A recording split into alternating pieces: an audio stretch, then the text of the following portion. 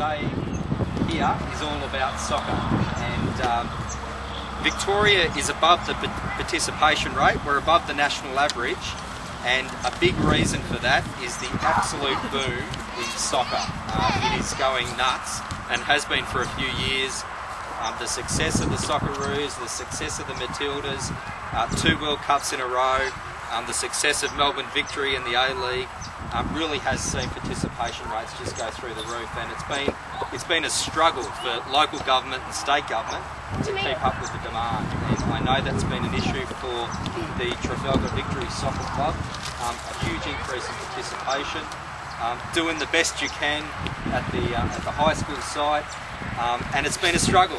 And you don't have the change rooms, you don't have enough pitches that you need, and I know that we need to meet that demand.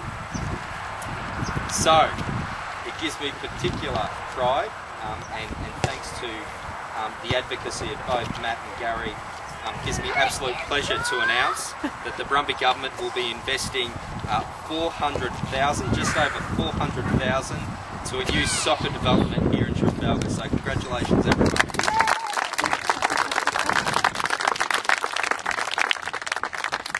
I'll go just behind me. So in what is an absolutely stunning environment, 2 drought-resistant turf soccer pitches. In addition to that, the new pitches will come with lighting, so not only will they be drought-resistant, but with the lighting means you can really boost up the participation in terms of the hours of use for both of those pitches, and it will include water-saving initiatives, irrigation, to go along with the drought-resistant turf. Now we're doing this for a couple of reasons, and I mentioned this at Moe. For me, it's all about participation and pathways for the Victorian government, the local government. It's about increasing participation, get more kids, but also right through the ages, get more people participating in sport and recreation. It means the kids here will stay active. It means the older people in the community will get more active. But it's also about pathways. And I mentioned Melbourne Victory, mentioned the Matildas and the Socceroos. Every elite player starts off playing their sport in their local community, so it's really incumbent upon governments, both state and local, to provide facilities where people live. So some stars who are sitting before us might one day get to play at the elite level. The other thing I always mention are these are partnerships. There is not one local project that I announce which hasn't been a fantastic partnership with the community, with local government, occasionally with the federal government, occasionally with business. It's all about partnerships. And I want to especially thank Accouncement for their contribution, not only of $400,000, but also securing the land. We're really moving towards having many sports in the one precinct. It makes it easier for the mums and dads. It's better for the kids, they get a taste of different sports.